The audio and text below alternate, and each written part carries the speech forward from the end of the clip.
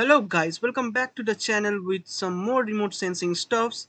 I am Daud and you are watching Keto Algo. So in this video I am going to talk about some Earth Engine APIs. So let's jump right into the video.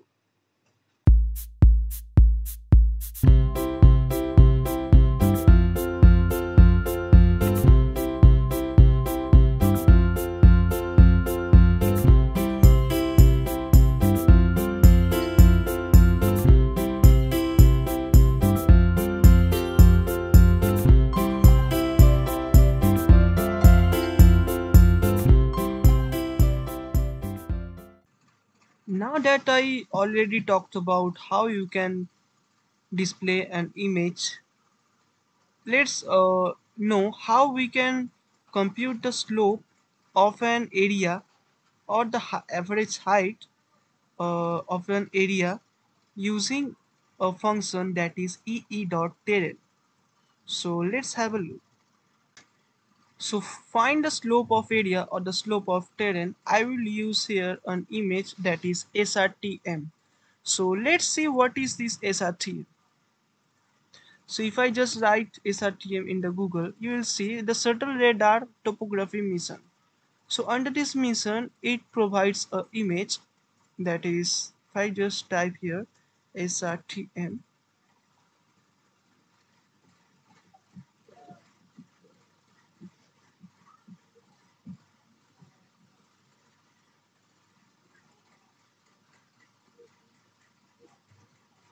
let's see, yeah, might be this image.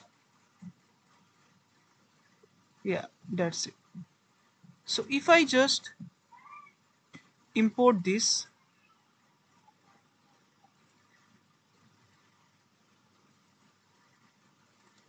let me just add this layer, uh, map.add layer, and as it's only element, so that's why you don't need to just sort it, right? So if I just run this,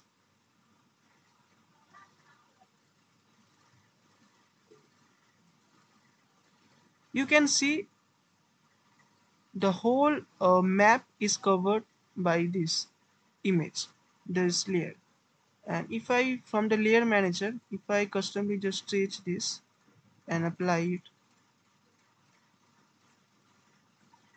so this is the Shuttle Radar Topography Mission image. Okay, you can know more about it in details.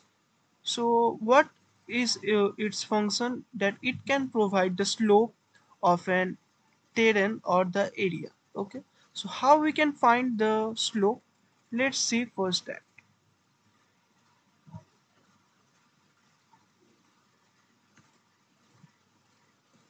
So I am here defining a variable and creating a slope variable, and then I am defining a property that is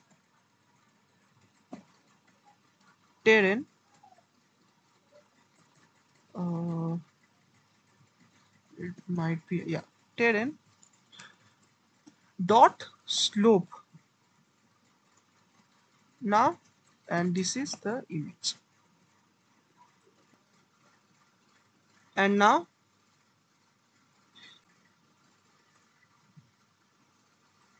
I will simply create a add layer and pass the image. Let's see first what it gives as an output. You can see this is a digital elevation model. We cannot understand anything from this. So let's pass this slope here.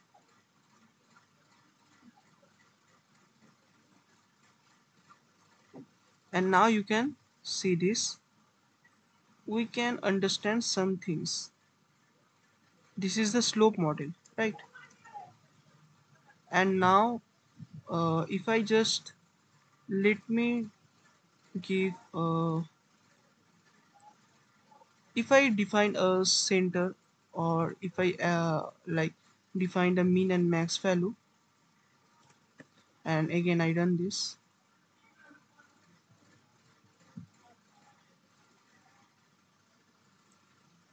So this is the slope model, right?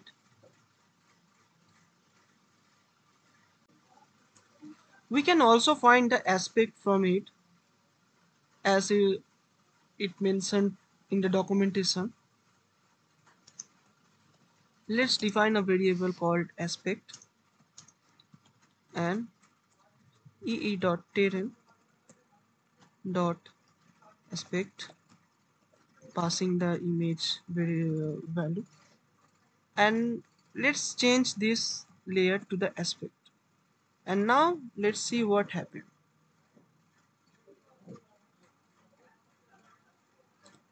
So right now you can see that it's very hard to actually identify that which part each with what is defined. So that's why we can do some band math or the image math for make it better, right? So what we can do, like something, I'm going to just paste the code and I will explain this. I have defined, I am doing what I am doing. I am getting the value, the aspect.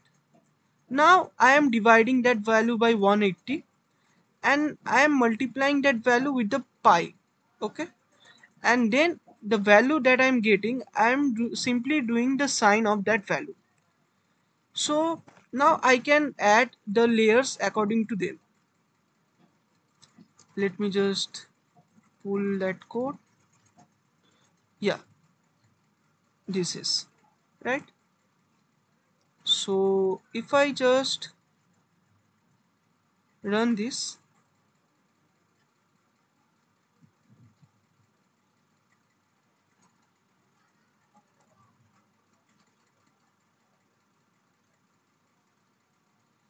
let me just, this is aspect, again running this.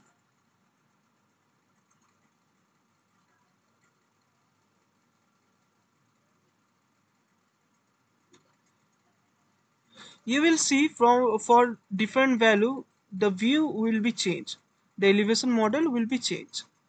let's Let me show you first the sign model. So this is the sign model.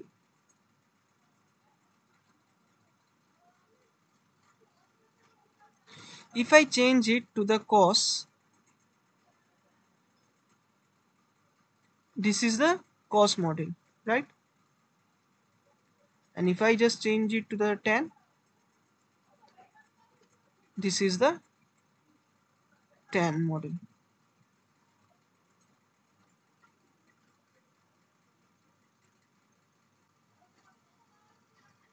Now we can also do some image statistics over our image.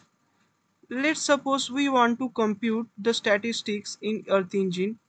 So what we can do, we can use a class that is ee.reducer package. For example, suppose you are interested in the mean of a particular region, mean of the elevation in some region. Like if I want to take the elevation or the mean of that region, so how we can do that? Okay, so what we can do, that simply we will draw a polygon and then digitize a polygon over that area, over the interested area, and the over the area we can apply the reducer class. Okay, so let's see how we can do that.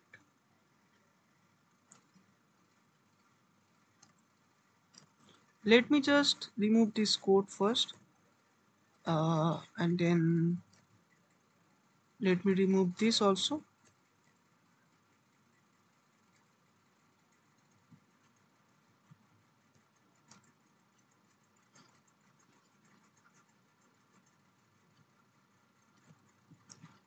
First just run this and reset this, all these things. Let me take a area here.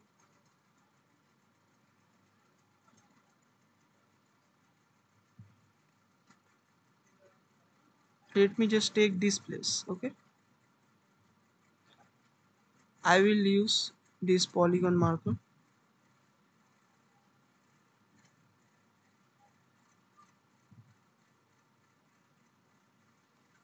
Now the geometry I got already. Now I will define a function, you can say, or the dictionary, that is the mean. And now on the image, I will do, I will apply a class that is reduce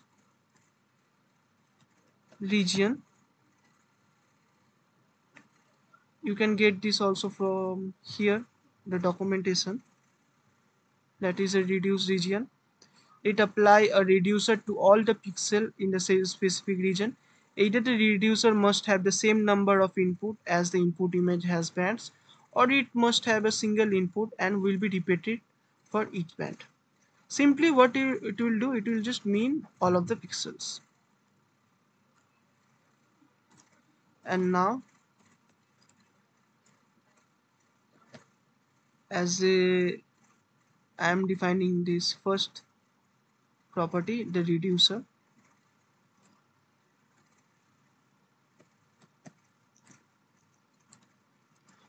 ee dot reduce dot min,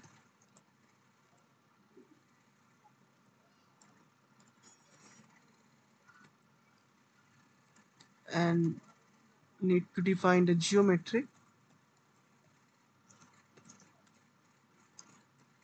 The geometry is, let's change it to as the area.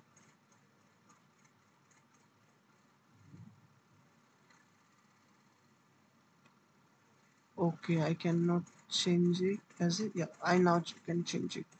Area, it will be comma.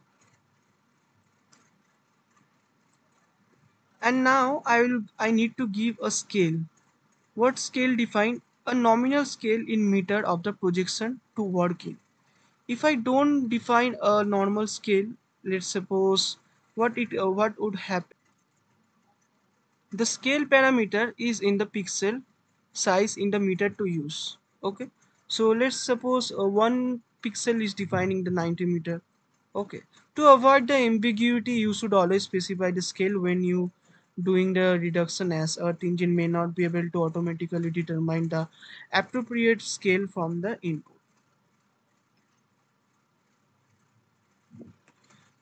So now I will define the scale as 90. Now I will print this mean. If I just run this,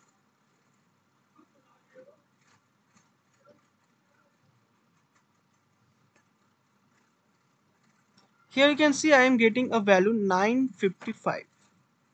Okay, I am getting the average, that is 955 in meters.